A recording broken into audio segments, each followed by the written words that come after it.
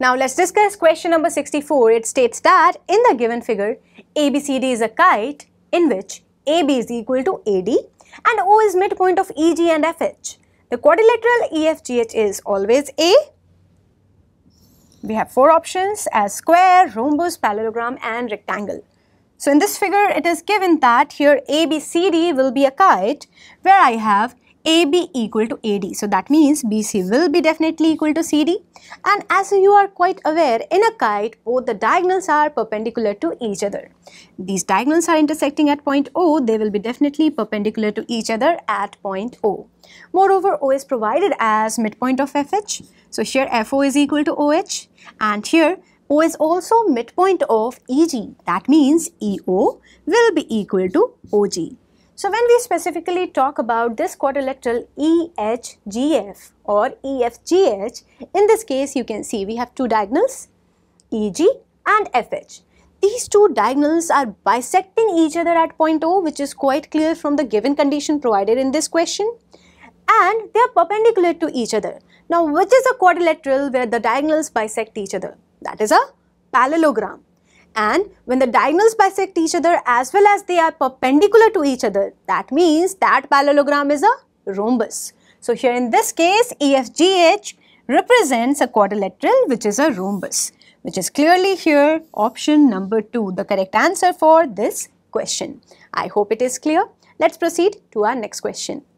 Now let's discuss question number 65. It states that Amit gives a % discount on selling a TV whose mark price is rupees B. If he gets C% profit on this, then its cost price would be in rupees out of these four options. So here basically Amit is firstly providing discount of A% on the mark price of the article, which is marked at rupees B.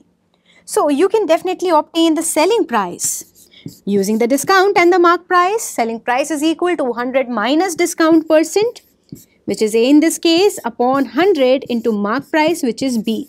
So this is the selling price using the discount and the mark price. Then it is being stated he gets C% profit on this. Using the profit percentage also, you can obtain the cost price. So here the selling price using the profit percent will be 100 plus profit percent, which is C, upon 100 into cost price. So both of these give the selling price of the same article, so they can be easily equated. When you will be equating here 100 minus A upon 100 into B with 100 plus C upon 100 into cost price. On transposing this whole bracket to the right hand side or the left hand side, you obtain here the cost price. And in this case, cost price can be easily obtained as here 100 gets cancelled. It will be equal to B into 100 minus A upon 100 plus C. So this is the required value of the cost price on basis of the discount, mark price and the profit percentage. So out of these four options, I can clearly see that option number 4 gives me the correct answer.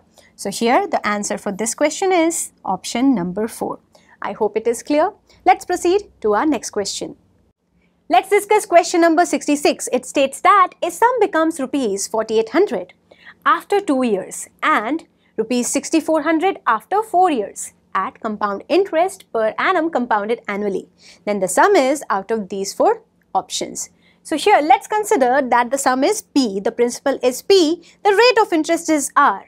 So on basis of that, it becomes 4800 after 2 years. We get that amount will be equal to principal into 1 plus rate upon 100 raised to the power 2 for 2 years. This is amounting to rupees 4800. Let this one be equation number 1.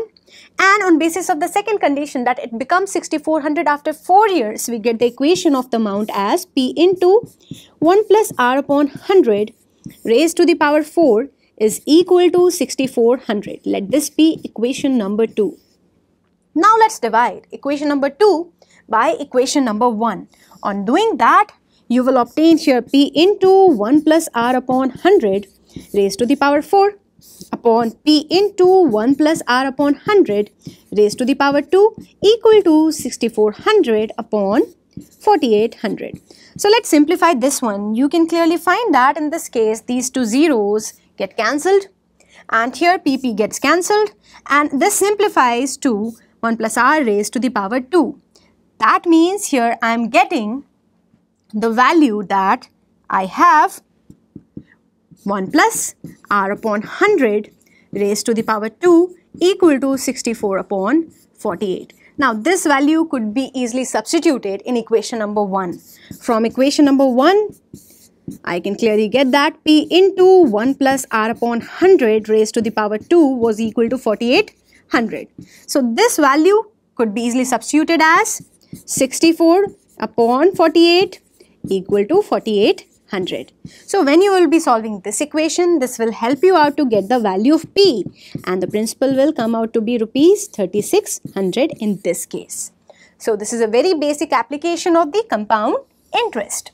So here out of these 4 options, I can clearly say that the sum is rupees 3600, which is option number 2, the correct answer for this question. I hope it is clear. Let's proceed to our next question.